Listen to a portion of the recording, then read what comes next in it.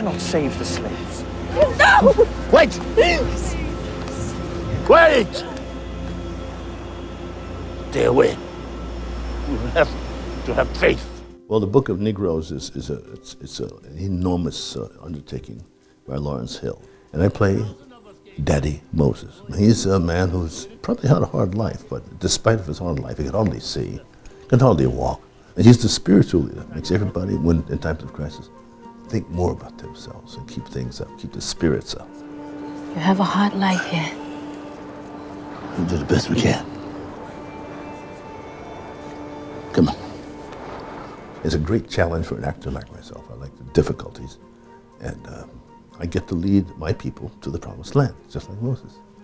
And it was wonderful. You eat that stuff up as an actor. To be able to play those kind of moments. For us to land Lou Gossett Jr. in this was kind of dream casting in that he was a first choice from the get-go for us. And it's rare as filmmakers that you're actually able to do that. At moments I had to really kind of check myself to think, okay, what does one say to Lou Gossett Jr., who's been in the business for over 50 years, and who's worked with everyone, and who's seen it all. It's a pleasure to meet these people. We're all kind of get together like a magnet. The Book of Negroes is a magnet for all these wonderful people to do something together. My life has been enhanced immensely by the experience in Nova Scotia and working with the international crew in South Africa, and all those people of all races and all religions working together to make one story. It's quite an example, quite a thing.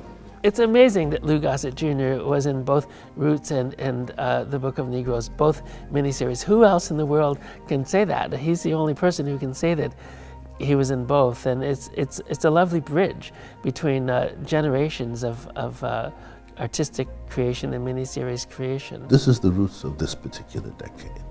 This is the next one. Are you blind? Are you blind?